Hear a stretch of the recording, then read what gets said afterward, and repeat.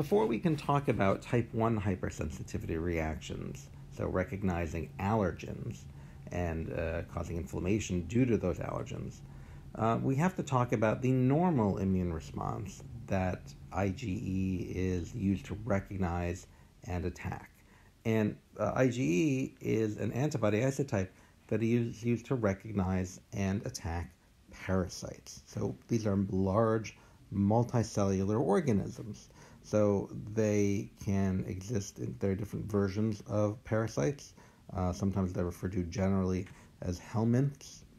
And when you think of these parasites, these are not viruses or bacteria, right? Bacteria are single-celled organisms. Viruses are particles of genetic material encapsulated in proteins and lipids. These are living, large, multicellular organisms that can attach themselves and live in many different areas of the body. So examples of parasitic worms are things like flatworms, hookworms, pinned worms, roundworms, tapeworms, flukes. And they can live in many different places in your body. Many of your tubes, your gastrointestinal system, your reproductive system, your respiratory system. They can get into your skin and they can get into your bloodstream. So we need a defense mechanism to recognize these large organisms and to be able to remove them from the body. So the immune system, we have a lot of different defenses, a lot of different ways to recognize a pathogen and try to remove the pathogen. We've covered a lot of different immune system weapons in this course. We've talked about phagocytes, such as macrophages and neutrophils and dendritic cells. Phagocytes aren't going to be able to digest an entire parasite, right? Macrophages and neutrophils can take in single-celled organisms such as bacteria. They can take in virus particles, but they cannot take in this entire parasite. What about antibodies? Well, there are many different antibody isotypes, for example, IgM and IgG. But we know those, when they bind pathogens, they can either trigger complement activation or can trigger opsonization. Again, not going to be helpful here. Complement can maybe cause inflammation and trigger the membrane attack complex, but that kills individual cells at a time. We need to kill this entire organism and get it out of the body. So what we need are two things. We need toxins that can kill organisms. And there are cells in our bodies, specifically mast cells, eosinophils, and basophils that have have granules. They are granulocytes. And in these granules are toxins that can harm multicellular organisms. They can harm us. They can harm these organisms as well. So we're going to see that we need to unleash the power of granulocytes in order to kill these parasites.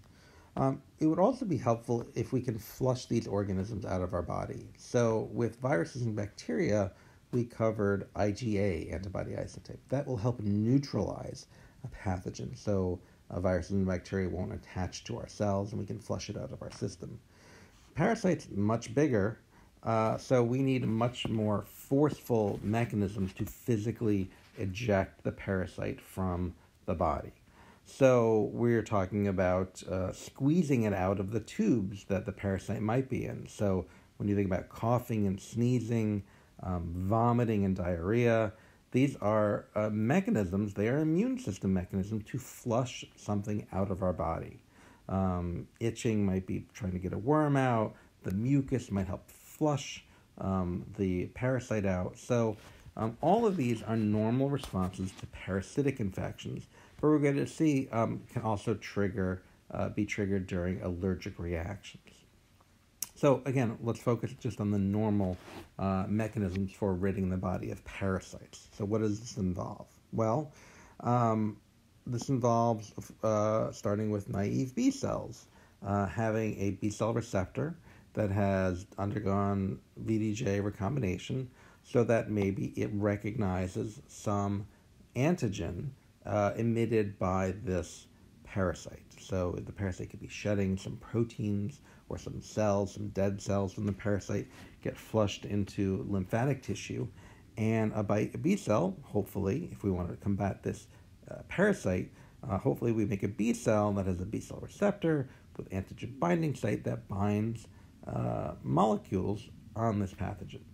If that's the case, we can unleash an IgE-mediated attack to try to get rid of this pathogen.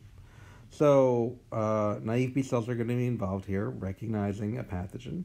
Of course, to activate a naive B cell and to make it undergo isotype switching, we're going to need the help of a CD4 T cell with its T cell receptor. So we're going to involve a dendritic cell, also maybe taking in some tiny bits and pieces, some molecules of this parasite.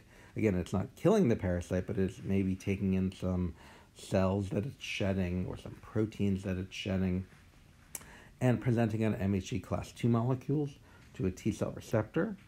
And if we happen to make a T cell receptor that recognizes that peptide, then this T cell could help this naive B cell undergo isotype switching. The IgE response seems to require the cytokine IL-4. So when we talk about the different types of effector T cells, we know that CD4 T cells can differentiate into many different types of T cells: Th1, Th2, Th17, TFH. So IL-4 seems to be a key cytokine to direct a CD4 T cell to differentiate into a Th2 helper T cell. And this is critical for signaling to naive B cells to undergo isotype switching to IgE. So the IL-4 cytokine made by other cells, possibly basophils recognizing an infection, triggers a Th2 response, and that cell will also release IL-4, which will trigger isotype switching to make IgE. Now that we have IgE, that can be used to combat a parasite by triggering the activation of mast cells, basophils, and eosinophils. These are granulocytes that use IgE to recognize a pathogen.